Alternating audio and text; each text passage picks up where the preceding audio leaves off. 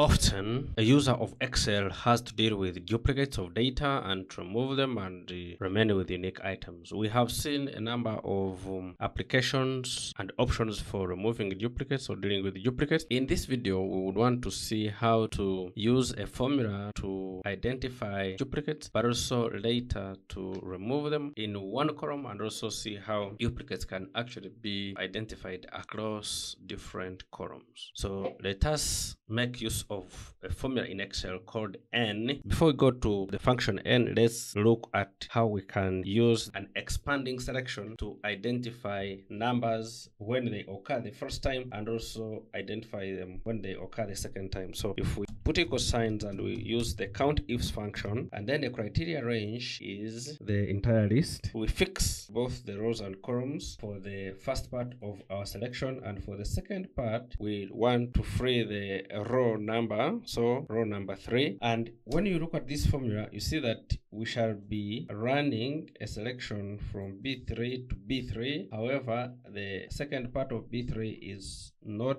locked, is not fixed, and the reason why we do that is that when we copy the formula downwards, we want it to expand from B3 to B4 to B5, while the first part remains at B3. So this is our criteria range, and our criteria is the B3 itself, and close. So you can see this formula that when you expand it down, it will be counting Sienna Hanson 2, and then Abriel Lara is 2. So it means that Abriel Lara is already appearing above, and also so is Sienna Hanson. So it means that when Sienna Hanson appears the first time, they have a 1, and when Sienna Hanson appears the second time, they have a 2. Now this is where our N function comes in handy, because if we say that COUNTIFS function is equal to 1, where it is a 1, it will return a true, and where it is not a 1, it will return a false. So for example, you see Abriel Rara and Sienna Hanson are returning false. Now we want to convert these trues and falses into zeros and ones, and that's where we make use of our N function. We enclose it outside the COUNTIFS function, and then we close at the end and we click OK, and this is what happens. Now when that happens is that we have identified that where an item appears the first time, it has a 1, where it appears the second time, it has a 0. Now if we say this is our identifier for the duplication, then we come and filter, and we filter. After filtering, then we come and identify all zeros, and then we can delete them. So once we delete these zeros, we shall remain with a list of items that are only unique. Now let's look at this.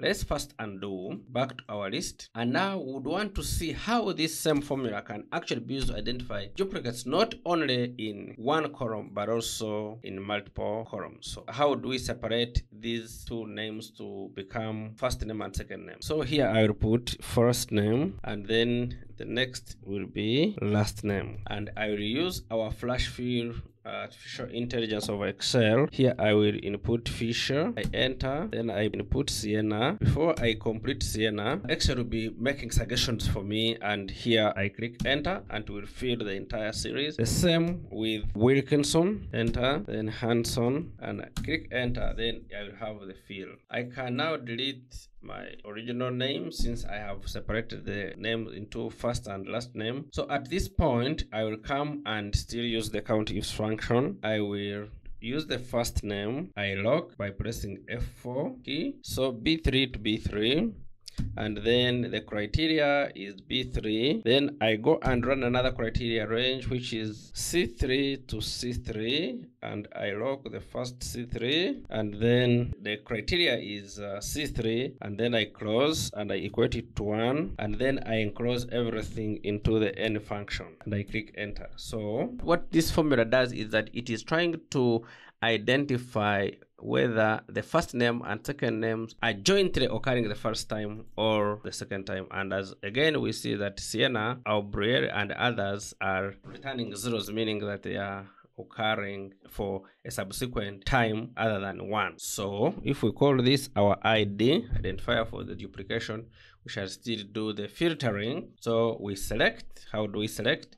We select by pressing Ctrl Shift right arrow, Ctrl Shift down arrow, and then we filter by Ctrl Shift L, and then after that we come and sieve out all the zeros, and then we can delete them and then remain with our unique items. Now, note that when we identified duplicate items by using the conditional formatting, the duplicate items were being highlighted irrespective of whether the item is appearing the first time or the second time or the third time. Meaning that when we delete the duplicate items identified using conditional formatting, for the duplicate items will actually not remain with any trace of that item. So for example, when we say Hanson is appearing the second time, even this first Hanson would have gone, meaning that we shall not remain with any item called Sienna Hanson. So this is a better way of moving duplicates, given that it retains a single entry for the duplicated items, but also identifies duplicate items across the different columns. So this is how we can make use of the N and COUNTIFS function to identify duplicates, and then using the filter function to do away with the duplicates. I hope you have enjoyed this lesson.